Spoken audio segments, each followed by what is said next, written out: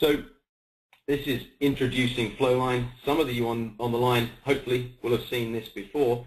This is essentially how we represent on the left-hand side in hierarchies the structure of those locations. So we have buildings as building A and building B as the two locations, and in the floors hierarchy we have 3 floors for each of those buildings. We're able then to get away from combining the work breakdown structure and the location breakdown structure. So these are physical locations, and we can keep the location breakdown structure on that left-hand hierarchy, and then we can still use a work breakdown structure within the task hierarchy. As we're used to, we have the calendar along the top, and instead of representing the Gantt chart bars as a list of activities, we're now showing the flow of work as these guys, the crews, move from one location to the next. So this is the way that we add a location breakdown structure to a schedule, and this is how we see the flow of work through those locations over time.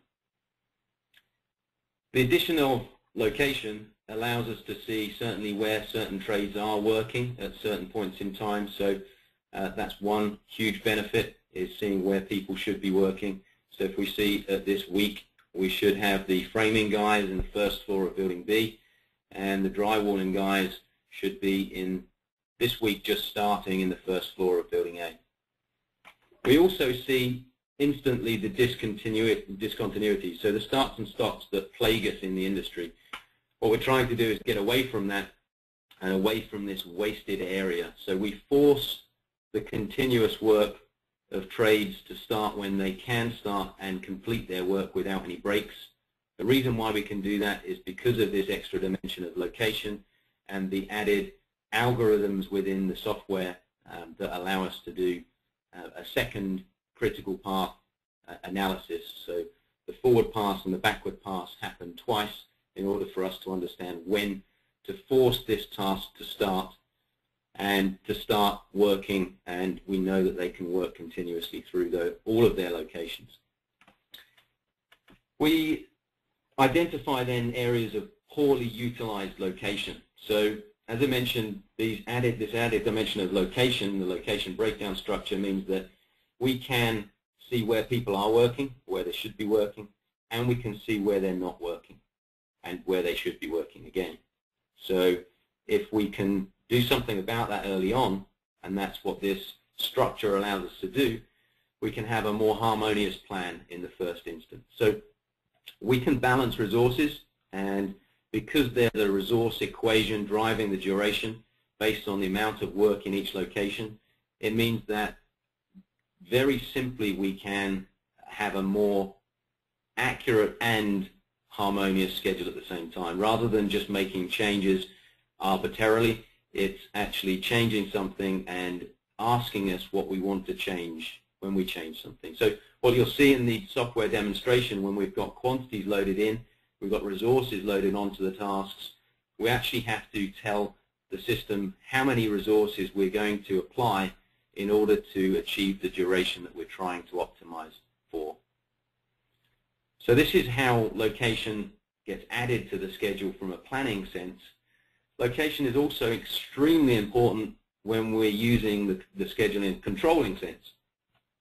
So in our controlling phase, we can see the tasks and their locations in this matrix, and we can also identify very quickly which ones are critical and at risk. So we can see that we need to focus time. The drywalling guys are behind in the second floor of building A, and I think that as a consequence, the tiling guys are going to be late starting. And these really do flag up, because of the location breakdown structure, where we should concentrate our effort in the following week.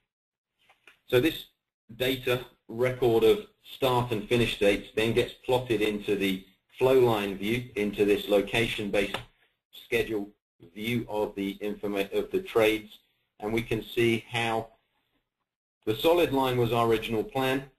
The dotted line is our progress to date. This is our report date today.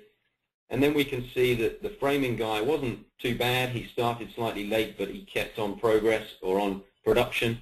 And he's going to finish just slightly late, but it's not going to affect anybody else.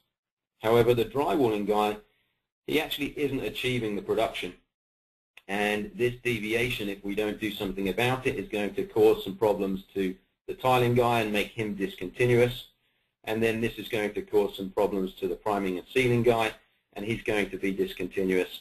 And overall, we're going to have a forecast delay, which is this dashed set of lines showing our forecast of a couple of weeks, potentially at the end of the contract, if we don't do something about it. So the other opportunity that a location breakdown structure provides us, and understanding that crews, it's going to be the same crew working from one location to the next, is using that to forecast production in the future locations that they're going to work in. So having these connected is also a huge benefit in forecasting production problems in the future. So what do we do about these problems? One of the things that we could do is look at the drywalling task and change his crew, and hopefully that will bring things back on track, and that will mitigate the clashes and cascading delays that we would be experiencing in the field.